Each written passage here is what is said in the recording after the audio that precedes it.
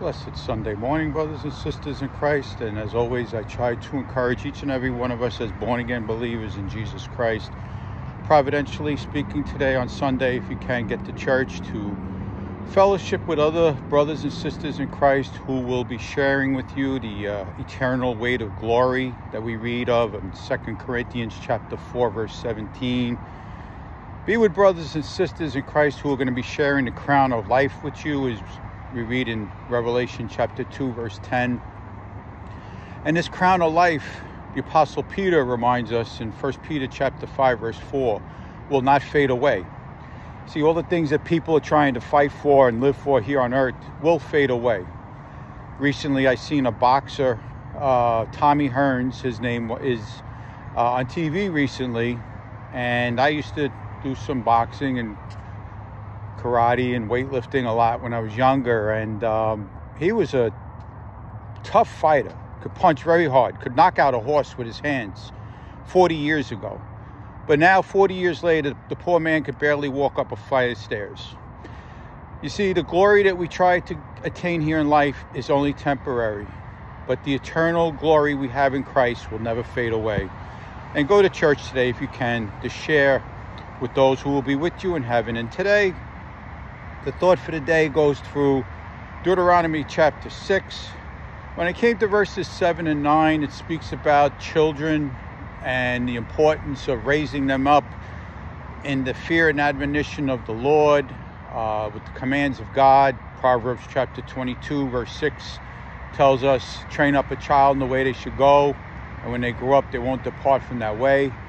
Children are a blessing from God. Psalm 127, verses 3 to 5 reminds us of that. And even grandchildren, Proverbs chapter 17, verse 6 tells us, are a crown for the aged.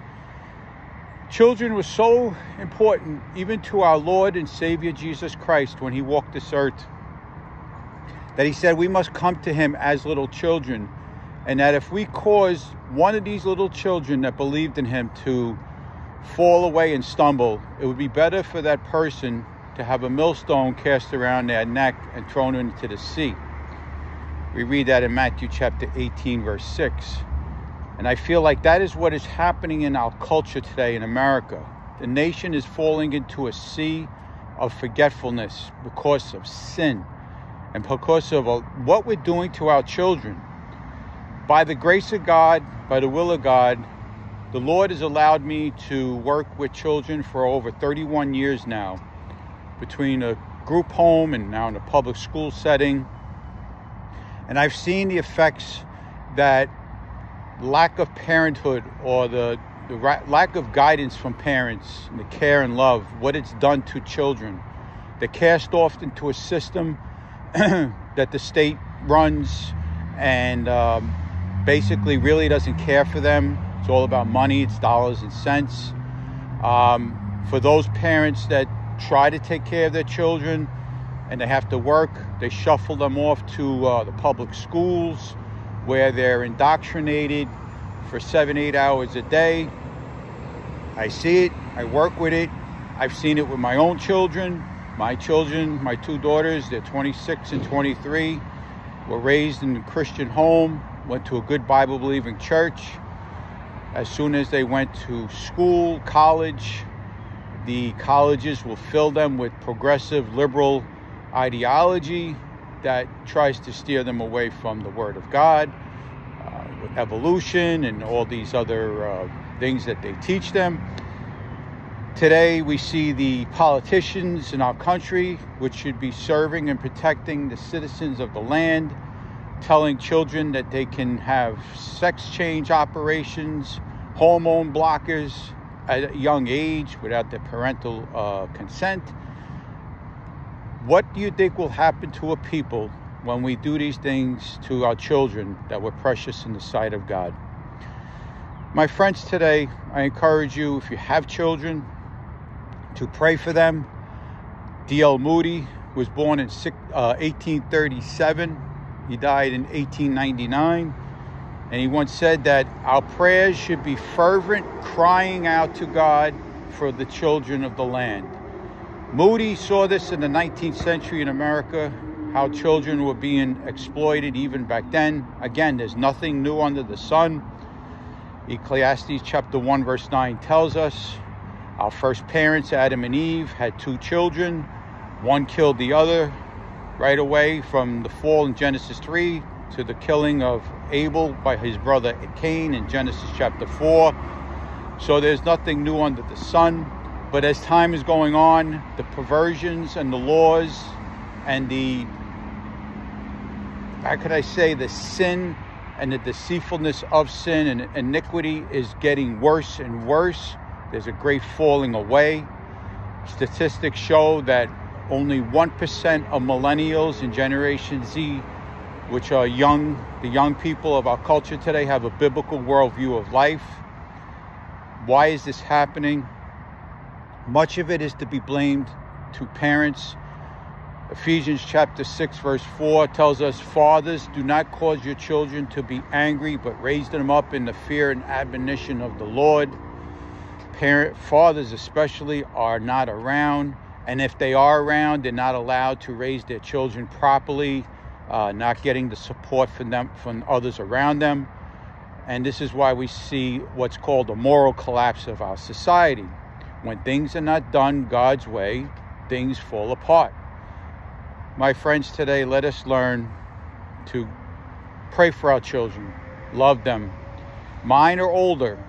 My influence on them is waning. As children get older, the parents' influence gets less and less. I could pray for them, give them advice, be there for them when they need me. But if your children are younger, impress on them the Word of God. Encourage them to follow the ways of God. Thomas Watson was a Puritan, born in 1620. He died in 1686. He gave a word of encouragement that God's deliverance and salvation shines the brightest when we're going through the darkest times in our lives. In our country here in America, things are very dark. Morally, spiritually, economically. We have politicians that are passing laws that are telling children they could do whatever they want with their bodies without any consequences. Well, there are consequences, because when children do things like that, suicide rates skyrocket, depression, anxiety skyrockets. I often have told my children, we live in a nation that's free, but freedom can be costly, and freedom can come with consequences. When you do things outside of God's will, you will pay the piper, so to speak. Your sin will find you out. Numbers chapter 32 verse 23 reminded us of that when we were going through the book of Numbers. You can run, but you can't hide from God. It is better to do things God's way. I grieve over this nation that has caused our children to stumble, and as I said before, I feel like America is being like cast into a sea with a big rock around its neck, because we're causing our children to stumble. Let us pray for revival. Let us pray for the upcoming election. Let us pray that there'll be a revival of some sanity back in our country, some moral backbone, that we would have laws again to protect our land. Children are being exploited at the border because of open borders. Sex trafficking has become a major crisis down there, where I heard like up to 1.5 million young girls under the age of 13 are being exploited as human trafficking. It's like slavery. It's like sex slavery. We fought to fight slavery back in the 19th century to abolish it. And today we're closing our eyes to what's going on. My friends, let us learn to know that despite the darkness that's in our land, Jesus Christ, our Lord and Savior, is still the light of the world. John chapter 8, verse 12. Let us let our light shine so others will see the glory of God, and maybe many will give their lives to Christ. Heavenly Father, Lord God, I thank you for my brothers and sisters in Christ who will see this devotional video today. Lord, we pray for our children, the children of the land, those that are growing up in a culture that is rapidly deteriorating and falling away from the truth of your word. We pray for revival. We pray for your mercy, a reprieve on our nation, Lord God.